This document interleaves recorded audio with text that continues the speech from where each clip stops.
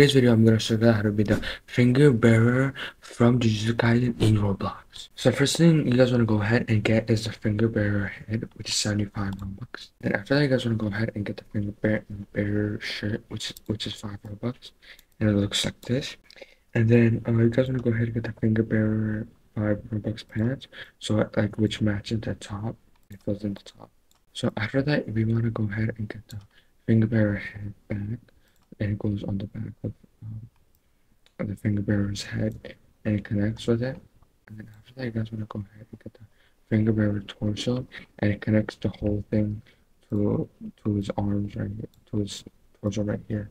And then to give him that little look, that better look for his arms, like his claws. You guys could get this black and red creature claws, which is 70 Robux, and looks like this. Looks like his fingers.